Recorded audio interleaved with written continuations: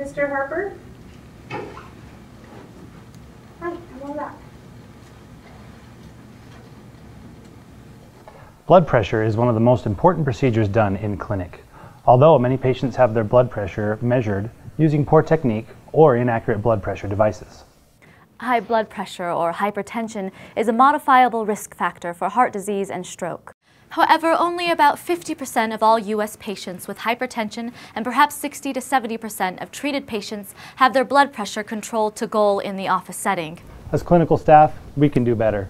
Accurately measuring blood pressure can help prevent overtreatment, such as in patients who have white coat hypertension, where out-of-office blood pressures are normal, but office blood pressures are elevated.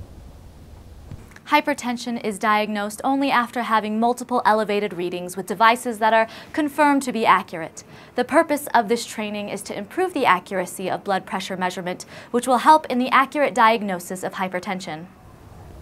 Blood pressure is commonly measured in clinic in one of three ways. When a patient is first seen in clinic, a single blood pressure measurement, also called in-office, usual, or routine blood pressure measurement, is taken using an automated device or auscultated using a stethoscope. The guideline quality observed office blood pressure goal is less than 140 over 90 millimeters of mercury. If the initial reading is 180 over 110 or higher, then the patient is diagnosed with hypertension or high blood pressure. If the initial office-observed blood pressure measurement is greater than or equal to 140 over 90, a patient should have an automated office blood pressure or AOBP measured. AOBP measures a patient's blood pressure 3 to 6 times, separated by 1 minute using a commercially available, validated automatic blood pressure device that averages the reading. AOBP should always be checked with the patient in complete isolation. This procedure reduces white coat hypertension by up to 80%. When measuring a patient's automated office blood pressure, AOBP, the patient should avoid talking, reading, or television/video viewing and should sit in a back-supported chair with their feet flat on the floor with legs uncrossed.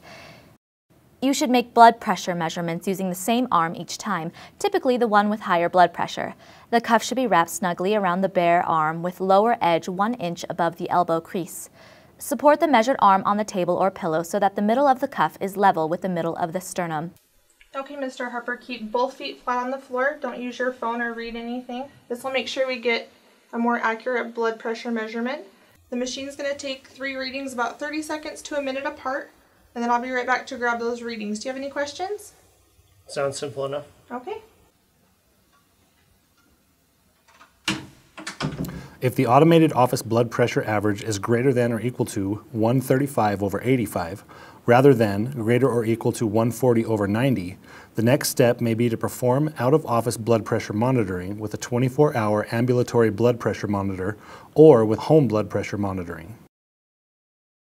The appropriate blood pressure cuff size depends on patient arm size. Blood pressure should be measured halfway between the elbow and the acromion process of the shoulder. If the patient's arm circumference is less than 9 inches, use a small adult cuff. If the patient's arm circumference is 9 to 13 inches, use a standard or regular adult cuff. If the patient's arm size is 13 to 17 inches, use a large adult cuff. If the patient's arm size is greater than 17 inches or cone-shaped, they may require a wrist cuff. Automatic electronic devices may be inaccurate in some patients, including the elderly, patients with severe chronic kidney disease, CKD, or diabetic patients due to having very stiff arteries. Some obese patients may also have conically shaped arms, greater arm circumference at shoulder than elbow, which can cause inaccurate measurements. Patients should not measure their blood pressure under the following conditions. They feel that it might be high or they are stressed. They have exercised heavily or eaten a large meal within 2 hours. They have consumed caffeine or smoked within 30 minutes. They are watching television, reading, or talking, or they need to empty their bowel or bladder. Home blood pressure cuffs vary in their accuracy. Validated home blood pressure cuffs have been assessed by expert organizations. To confirm the accuracy of a patient's home blood pressure device, simultaneously measure blood pressure on one arm with patient's device and on the other arm with the office device, which has confirmed accuracy.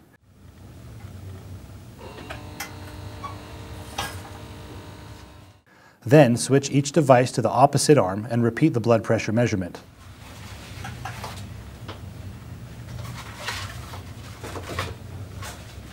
Compare the average of the two readings from each device, meaning the averages of right and left arm of each device. For the patient's home blood pressure cuff to be accurate, the difference should be less than 5 millimeters of mercury for both systolic and diastolic blood pressures.